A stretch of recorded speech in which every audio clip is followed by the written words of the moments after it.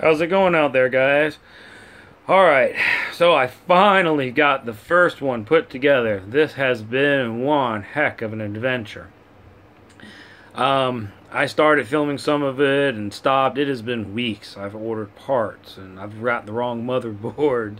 I had to go back and switch it out and wind up getting the anniversary motherboard over here. I've tried a few different cards. I tried the baby cards. The what is it? The 460s.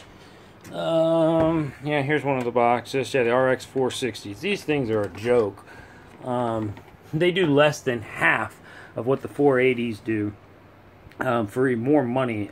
Anyways, one of the fans is defective on one of them, and the other fan makes noise, so I'm going to send them back. But I am so happy, finally, after maybe 2 weeks, I've got these RX 480s, 6 of them hooked up on a motherboard, up and running. Boy, ladies and gentlemen, this has been an adventure. Let me tell you something.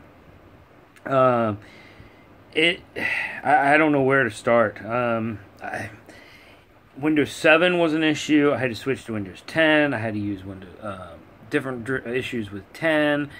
I think I had bad risers. It just went on and on and on. But maybe, guys, I'll make another video. I'll try to explain how I actually wind up succeeding on getting this rig together. And here, I'm going to pause it, and I'm going to show you what it's actually producing. Alright, there we go, guys. I'm using the Claymore dual miner, which I think is probably the best bang for the buck. But I have 6 of them up and running. Yes, I'm so excited.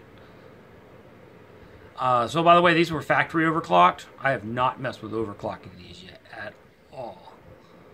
So, let's see. The pool, Supernova.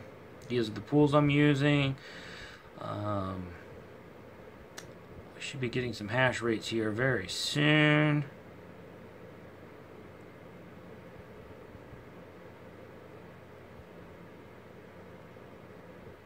There we go. We started off 112, and the DCR, we've got 1600.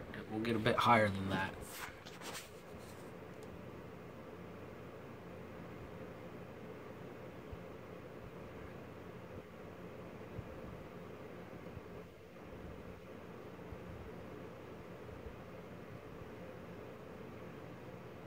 There we go.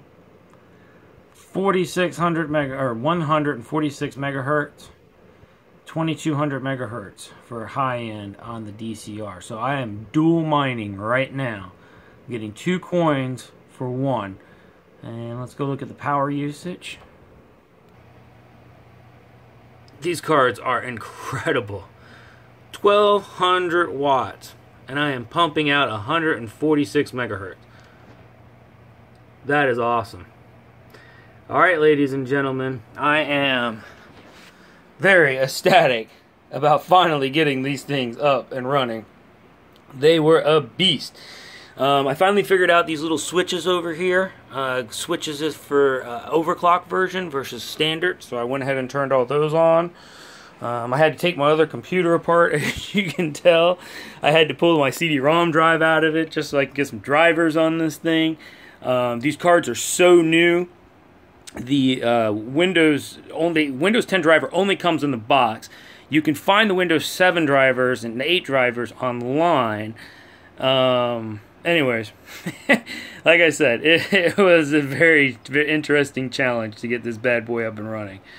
But she's done. I'm going to go put her down in the box. And thanks for watching, guys. As usual, if you like this video, give me a big thumbs up. If you don't like it, go ahead and give me a thumbs down. I can't complain. I'll do better next time, hopefully.